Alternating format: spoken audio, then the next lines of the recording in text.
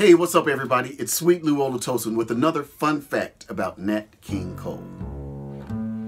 Although most people know Nat King Cole as a pop singer, his career actually comprised of two major areas of activity.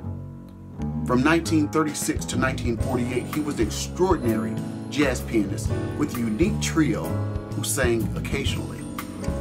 From 1948 to 1965, he was a pure singer, backed by all manner of accompaniment. He excelled and remained at the very top of both of those.